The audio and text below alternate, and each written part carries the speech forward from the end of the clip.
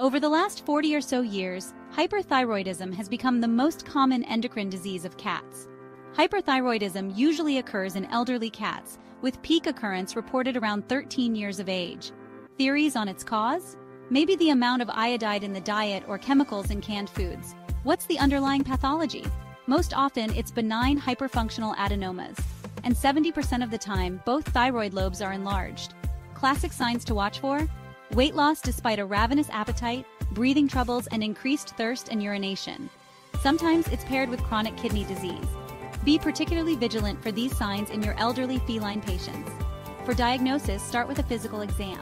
Thyroid lobes can often be palpated. Next, a general medical workup, CBC, biochemistries, urinalysis. To zero in, begin with a total T4 test. If T4 results are borderline or your cat has other illnesses, check free T4 or TSH.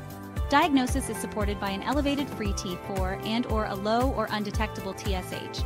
The option for measuring total T4 is offered on some biomedical screening panels for elderly cats. Consider checking all of your older patients. Early diagnosis with treatments described in a companion video can prevent development of cardiomyopathy and may aid management of concomitant renal disease. Thanks for watching.